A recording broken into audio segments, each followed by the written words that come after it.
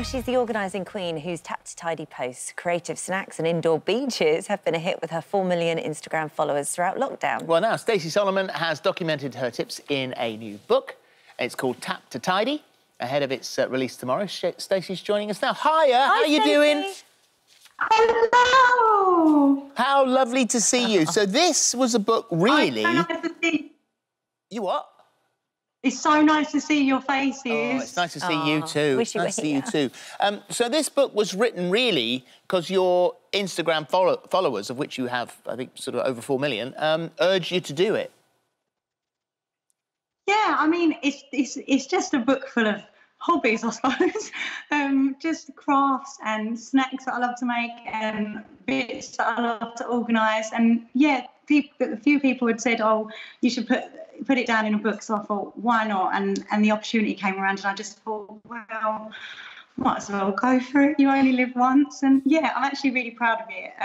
I put so much into it and worked really hard on it. So I'm really proud of what it is. Good for you. And have you always been tidy and organised? Because I think that when you've had your first son, you kind of had to be. I think organised, yes. Tidy, no.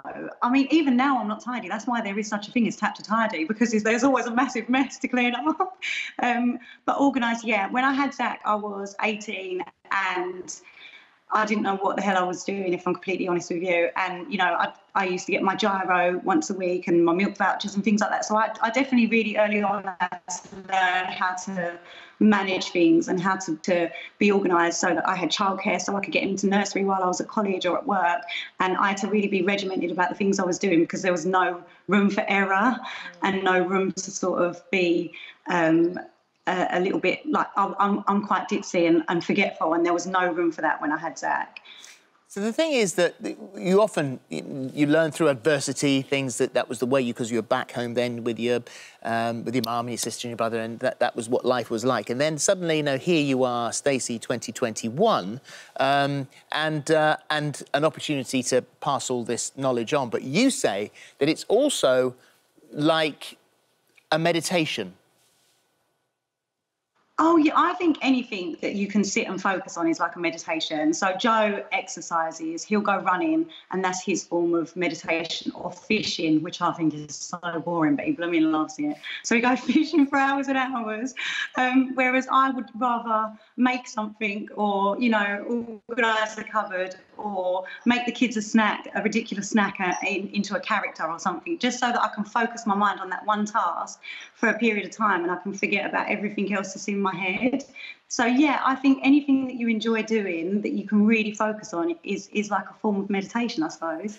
Can we discuss your pink Wonderland room? So, I just need to see a picture of it because it looks incredible. However, what's quite clever about this is that you've created a space that's yours. This is the laundry room, which normally you'd hate going into because doing the laundry is not the most fun of things to do. However, you now like going in there. It looks incredible, by the way. Holly, I love it so much. It was all grey and really dreary. And you know what it's like when you've got 3 kids, a dog, or whatever, how much washing you have and how constantly you are just in your washing machine, basically. My face was always looking at my washing machine and I thought, I've got to make this more fun because I'm not enjoying my time in here. So I vinyled the whole thing and turned it pink, and then I put flowers all on the wall and I sprayed different bottles to make them pink. And I think the joy of it really was doing it all myself, and I really just felt proud of the whole room afterwards because I did it on a really small budget, and it was just for fun. And it's the only room in my house that is pink, obviously, because I've got all boys and Joe, so it's the only one space that I've got that's like my girly room. All yours. I love the fact that people, I mean, when people make mistakes online when they're buying stuff, is often quite funny. I tend to buy things and they're much smaller than I think they're going to be. Yeah. You know, you buy a watering can and it's this Yeah, big, for or a a doll's heater house. and it's that big. But you've gone in completely the different direction when it comes to ordering sand. Phil, honestly, I mean, I'm no sand connoisseur, so I just assumed, you know, that I didn't want a £5 bag of sand, like a really small one. I wanted a big one enough to fill his big sand pit and his tough tray. So I thought, you know, 50 quid, I should get like a big old sack and I could change it a couple of times if it gets mucky or dirty, and it will last me the whole year.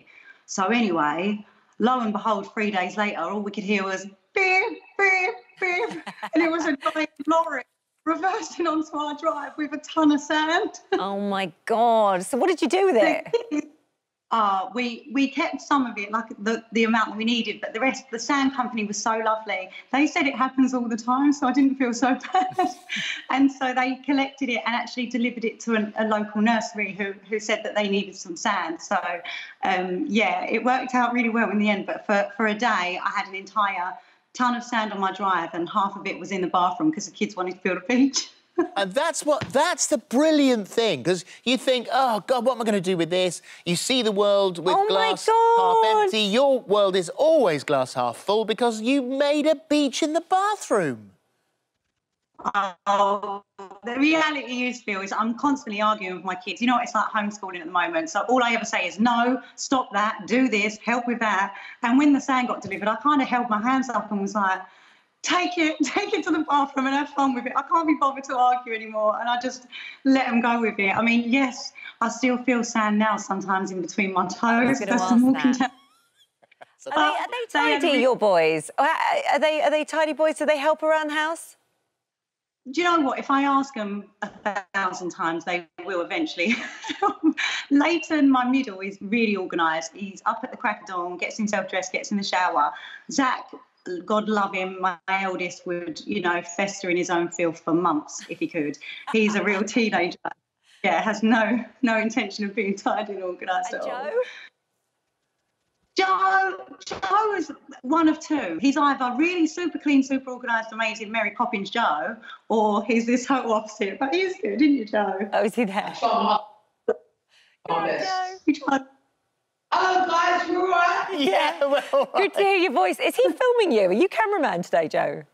No, he's literally, basically, the baby fell asleep right next to me, so he's on baby watch duty, and then just in case we need to move anywhere, he's on standby. Oh, bless him. it's so lovely talking to you. It always is. Thank you very much indeed. Tap Lots to of love. Tidy is out tomorrow. Thanks, Stacey. Take care. Bye, Joe. Bye, darling. See ya. Bye.